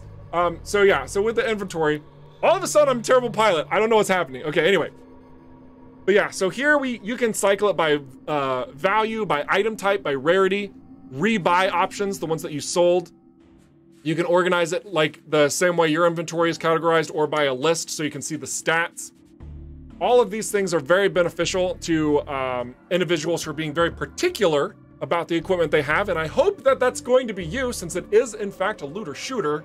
If you're not particular about your loot, I'm questioning some things, but it's fine. I'm a big fan of organizing by item type myself. So that way, if I'm like looking for something in particular, I can just go straight there. It's like, how many cargo unit options are there? 1? Okay, that sucks. I'm going somewhere else. You know, whatever. But otherwise, we're just gonna sell... Is that? My goodness, that's almost better. But it's not. I need a little bit of better loot here, but we're not gonna worry about this stuff for now. But yeah, lots of sorting options. And I mean, also for the playership itself, you can do your latest, your value, your item type by rarity, by amount. So like if by amount it puts 40, 34, 17, but by rarity, it changes things over because the iron's actually the least rare of this. By item type, they're all considered ores. So, or I guess crystal and ore, no, they're in the same category. Value, it puts this one first because this sells for the most, 1,360, whereas this is only 720 and this is only 255. And then by latest, obviously it's what you picked up first versus what has been picked up last. Keep your inventory nice and tidy. It's important. Are there any ships that fly better than others? Oh yeah. Oh yeah. Oh! Only the best ship in the game. What's the best ship in the game, you might ask? Well, obviously it's the Scout. And that's the true in both Everspace 1 and Everspace 2. It's not a false... I'm not biased or anything. It's 100%, 101% true. All right? But yes, I mean, different ships have different values pertaining to their ship and handling. Let me see if I can do a thing. Let me try and... Okay. I'm also going to disable my webcam just to talk about this for 1 second. Look down here, right here, where my finger's pointing, right there. Look right there. So basically, we have ship speed and handling And this little space down below, you might be thinking, well, that's kind of oddly placed in conjunction with all the other stats. Don't worry, this is something that we're also evaluating and making sure that your information is placed correctly. So handling is this big item that for individuals like myself is very important, okay? So handling affects how well and how quickly you turn and spin. Whereas ship speed is how much your thrusters go vroom vroom, okay? So again, handling is how quickly you turn and spin, and your speed is your boosty McBoosterson, okay? I hope that's very clear. Handling can change by the subtype of the ship, not simply by modifiers or even the entirety of the ship class, okay? In addition to that, you can also have equipment that changes your handling as well. Maybe I have one here, maybe. That would be really convenient if I had one here that showed an increase to handling, but I don't. Lame, but that's fine. You could find an item that increased your handling. So yeah. So there is that. So there's a lot of different factors that can really come into place here to change that factor, right? And that's like, there's also perks that could be available for you to choose that would change your handling as well. Maybe one from a companion that you meet in the future, one that we haven't showed yet. Maybe they are all about boosties. They love that thrusties, right? And so they just want to make sure that your engines, if you wanted to optimize it in a way to have more maneuverability, maybe there's going to be a chance there. So yeah, but just in a general rule of thumb, your light fighter's handling is going to be way better than a heavy fighter. Wait, ship speed is the non-boosting speed, right? Is there only when you boost? No, there's both ship speed and boost speed. So there are two different types of speeds. And I imagine that some of you are like, well, why isn't that distinguished here? You know, that's a good question. Maybe we will. Max level will be 30. It could be 30, it could be 50, it could be 75, it could be 100, it'd be 9,000. But what does that mean? What does that number mean? As of right now, the number doesn't have too much weight associated with it. So I could tell you that it's going to be 100, but that doesn't really serve any purpose. There's nothing that really is constructive to how we discuss what that looks like, right? Aside from it giving you a perspective of grinding out the game. At the end of it all, what we are going to do is make sure that the leveling progression is according to a valuable system of feedback. Feedback loops are a very real thing in games that have loot. If you are finding a bunch of stuff that you can never use, there's a problem. If you are finding a bunch of stuff that is way too good for where you're at, that's also actually a problem. If there's not a balance struck between enemy types and variety and abilities simply based on levels, that's also a problem. If you're fighting a level 1 scout versus a level 10 scout and the only difference between them are their stats, that's a problem. Like, there's a lot of different things that we take into consideration using this progression system, so that number shouldn't be the focal point. What's important is how far you have progressed yourself. Aside from the only valuable thing with that number as of right now to really discuss is that it unlocks new perk opportunities. So level 5, you get to choose one of these 3 perks, and at level 10, you get to choose one of these. That's basically the only functionality to the level as of right now.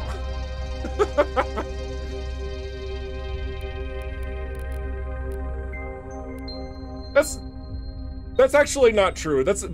I'm being a little bit ridiculous, but the point is that it doesn't matter what I would tell you what the level is right now. That's the point. We need to make sure that the leveling is meaningful, and we are going to. Those clouds look sick. I know, right?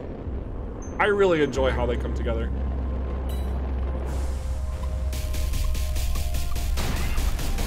Another one of these guys. All right, let's give him some mines to deal with. That was a terrible throw. That was much better. Excellent. All right. See, this scene right here, this actually gives me some significant EVERSPACE 1 vibes, because you have like a colonial derelict station almost, with debris that's surrounding a larger asteroid that you can probably fly through, maybe? I don't know, maybe not. While you're in like a nebula and you're trying to figure out what you can see and do, and you're scared, but you're not sure why, but it's because you're a bad flyer. And then you realize something about your life and it builds you up. I don't know. But either way, this right here, this is almost nostalgic for me. And I'm really glad that we have these pockets where you're not actually sure if you're playing EVERSPACE 1 or EVERSPACE 2, you know?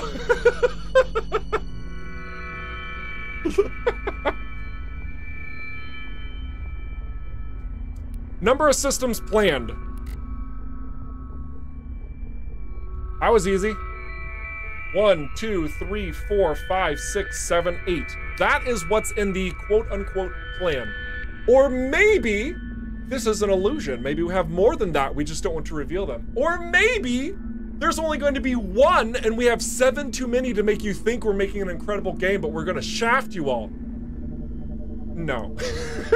But know that this is more of the scope that we want to aim for with our products. We want to have a lot of variety in these locations, a lot of opportunities for you to obtain in diverse ways, right? Like, we want you to have incredible jobs. We want you to have unique factions that you can come across, to engage with, to benefit from. We want to have environments that wow you, environments that scare you. We want to have resources that are also unique, creatures, right? We want to have trade routes and characters that you meet. There's so much that's so important to why we have so many different locations. When you're flying from Cedo to Union, I mean, a lot of people here can already say this, like, it's not just the different colored sun and that's it. It's not like we just changed the color palette. Like, there are a lot of nuances and a lot of details that we're going through to make sure that each of these locations is very unique in what it offers the player. Hidden systems, maybe? I mean, it's possible. Maybe there's one right here, and if you zoom in really close, you can see it. You see it? But it's work in progress. This map can change.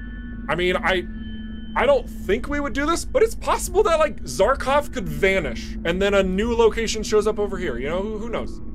It's possible. Not likely, but you get the drift. You get the drift. All right, let's see some questions from YouTube, and we will bring this out. Brian Massey, regarding the level, nice. Leveling for the sake of leveling has no purpose. It's true. Completely agree. When you found a cool new system in the space lounge of a blueprint in space, it was great. And the fact you guys are scaling that up makes it exciting. Yeah, we want to make sure that the content you find is meaningful, it's valuable. Is this when we'll encounter space whales? I never said a word about space whales in anything that I discussed. I guess I said critters. Okay, all right, I see where you're going. There was concept art that was shown of a very massive creature. We'll just have to see how things go. Harpoons, ooh. Laser harpoons? You're onto something here. No purple sun? So fun fact, our entire team, we hate the color purple. Just screw the color purple, it's an awful color. I'm just kidding, everyone calm down, goodness. No, we just don't have a purple star. But colors can change pretty easily. It's like, oh, we don't like that one. Let's just click the slider, pop, done. We'll see, we'll see. There is actually, there's some intentionality behind the color choices as well here. If you are familiar with EVERSPACE 1, there's a color progression with where you're at in the DMZ. You need to go back and check this out. Like if you're in Sector 1, there's a distinct color. It's actually blue. What? What? Yeah, I know, crazy, right? And as you progress, those colors end up changing. So if you took a screenshot of EVERSPACE 1, you actually know which sector you're in. And we have that same mentality here. And we also need to keep certain bits of lore intact as well. Wink, wink, nudge, nudge, pertaining to the coloration of the stars that are shown, in addition to just the aesthetics. So that's neat, that's fun. Michael is being more precise about the number systems because I got a little loopy there. So let me just read this off so everybody has a solid clarifying detail, because this is important, and I do think this is a good question. So Michael says, Michael's the big bad CEO in charge, by the way, so his word is gold. He says, to be precise regarding the number of star systems, we have to see how it goes over the course of about 1 year in early access. It might also turn out that 8 systems is too much. We honestly don't know at the moment. So, realistically speaking, our plan, what we show here, I mean, obviously it would be really great for us to have 8 entirely handcrafted unique star systems with about 8 to 10 major points of interest and 15 to 20 minor points of interest. That's a lot of locations, okay? That's what we would desire, for sure. And that's kind of what's more or less in that perceivable plan, but things change through development, and we are not going to sacrifice the integrity of the game space if it means that we need to just adjust some of these figures around by optimizing certain locations you can go to, and maybe bring up a conversation down the line of saying, well, is that something that we could bring in later, you know? But for now, yeah, I mean, we have some pretty bold ideas in how large the scope of the game, and this should give you a pretty a good idea of that. I mean, even just looking at a single location like this, and this provides a lot of players in the beta approximately 8 to 10 hours of game time. 8 to 10 hours. 8 to 10 hours of a single location. Approximately. So hopefully this is all kind of building the expectation you should have pertaining to what to expect. And I also just want to make sure that you guys know kind of what our vision is here. It's a good discussion point.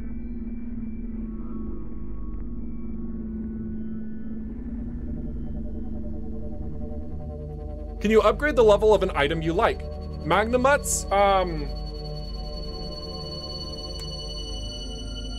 so we talked about crafting last week. We haven't gone into the specifics of it, but I will say this. We absolutely want to make sure that you can utilize the equipment that you are fond of, be it through a number of different craftable, modifiable, upgradable means, okay? We also want to make sure that there are limitations in place where you can't exploit certain systems, for example. So we're being very careful in that approach for crafting.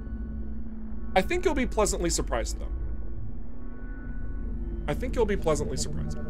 Okay, that was a lot of talking. I wanna go do stuff now.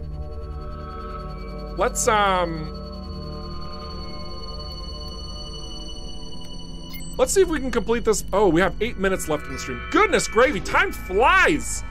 Time has flown so fast. Wow. Okay, so we're gonna go back to Union Bridge. We're gonna try and finish this up, but we'll keep answering questions. Is it already possible to go to Union? No is the official response. It is not possible to go to Union. We have a dev build which has allowed us to show certain locations that are a work in progress. Union will be available in early access.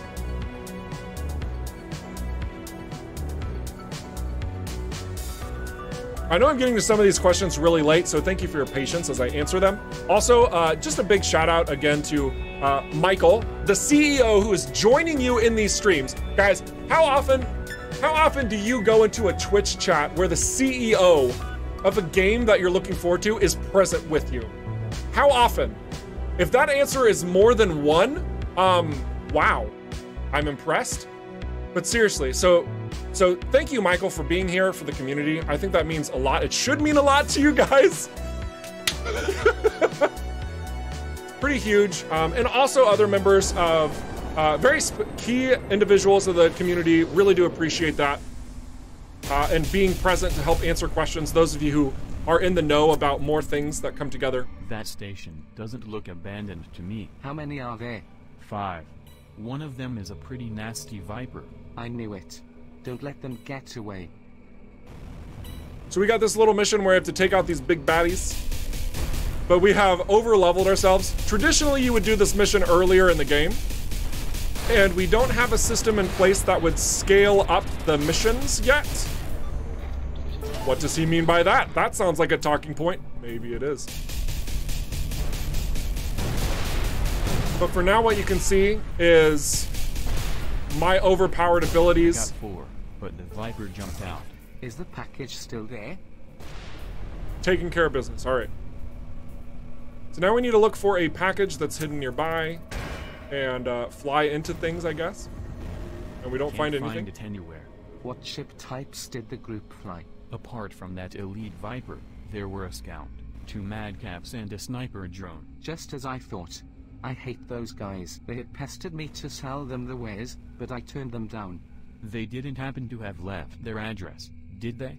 The Viper pilot is its lair in Roger orbit. I would be very grateful if you could get my package back. This will cost you. How about a raise up to 3.5k? Sounds fair. I'm on it. So, also a fun little fact. This station that's right in front of me is actually alive and well in the prototype.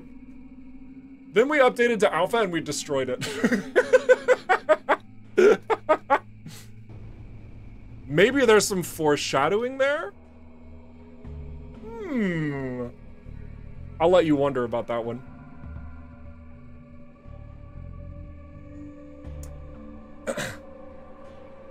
If your word is law, can you tell my boss I need a week off for the EVERSPACE 2 launch? I'm not sure that's how it works. I like it. I like it. I think co-op is cool, but single-player games are usually better than multi because they rely on content over friends being the content. Brighton, Massey, I think that you have a strong desire of what you know you want. I said that funny. You know what you want. That's what I'm trying to say. You know that what you desire in a game is going to be more of a single-player game, and that's awesome because that's what we're making. We are dedicated to a single-player game. Yeah, there could be some really excellent assets of making this into some sort of co-op game. That's just not what we're doing. That's not what we desire to do. It's not the direction that we want to take it. It would also fundamentally change the narrative that's taking place as well. So we'd have to, it would be like, we'd have to recreate the entire game by making it a co-op. Not even joking, like it's sincerely. Some people were like, oh yeah, you just split the screen down the middle and you let somebody else play. No, that's not how it works. Unfortunately, if it was that easy, oh man, if only. But yeah, so I'm glad that you know what you want. I think that's awesome. And we're like in line. We have the same mentality. We really think that this type of game is far more focused in a single player environment than a multiplayer one.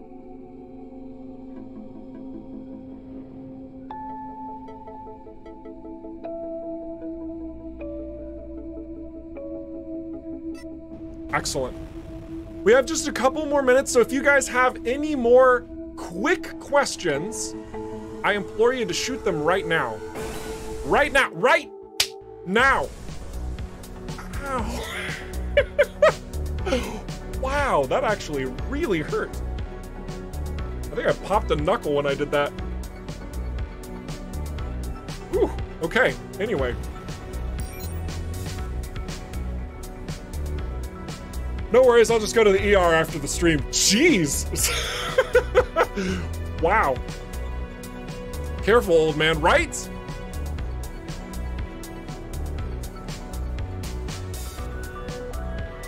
Oh wait, we're going to a job. We want to go to this mission. How did that happen? Oh, we're not tracking the right thing.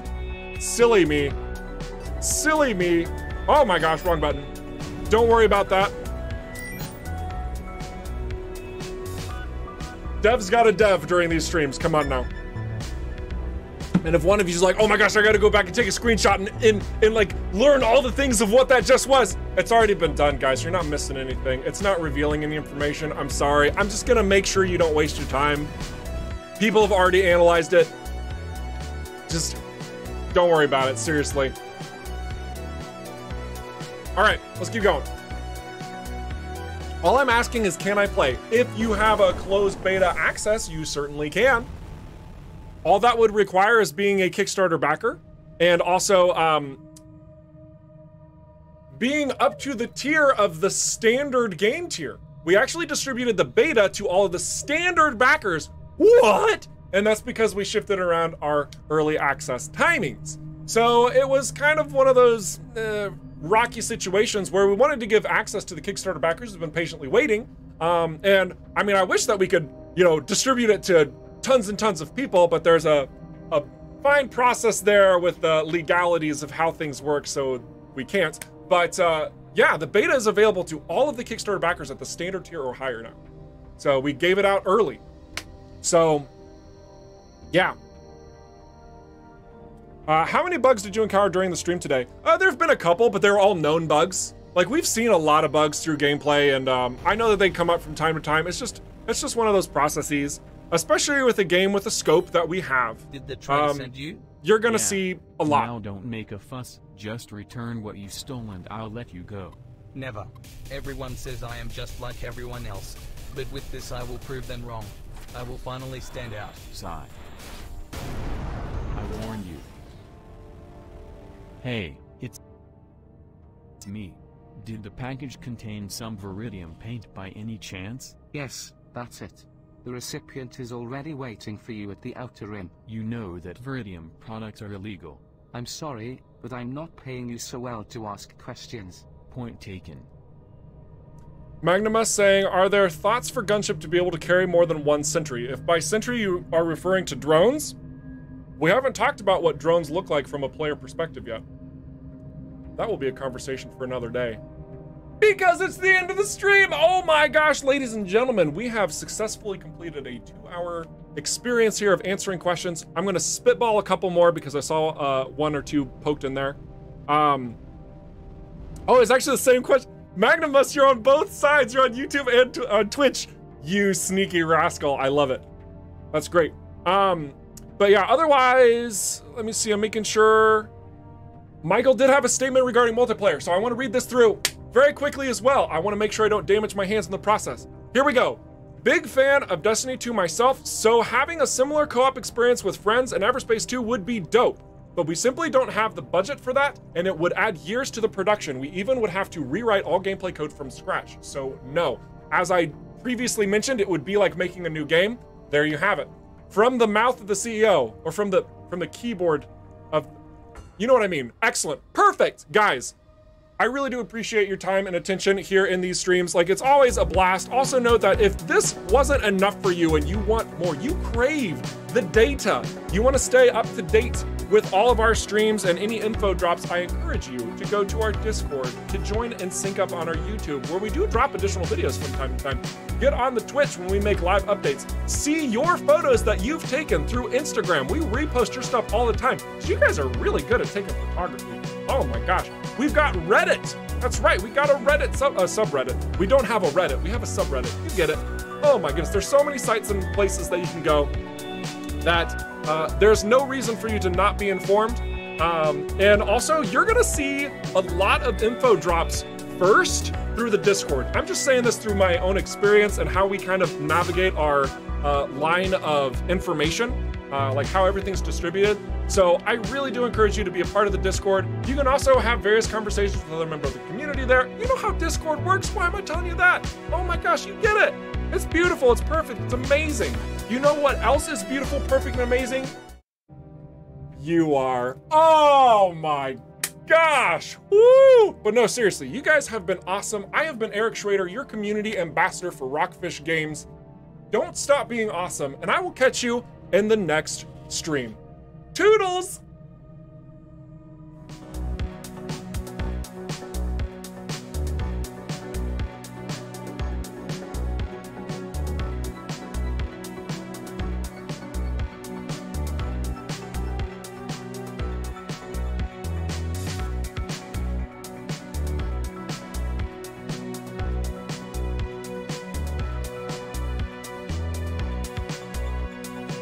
I seem to have missed a couple questions in the chats.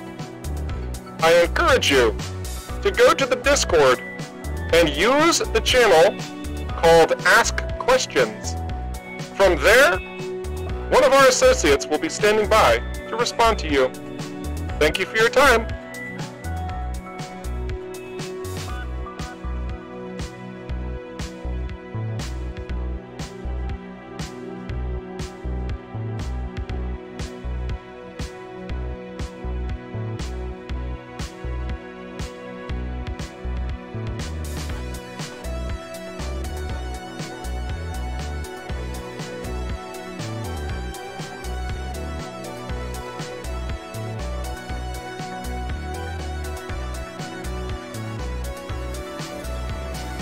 Is anybody selling some full rag slaves by chance?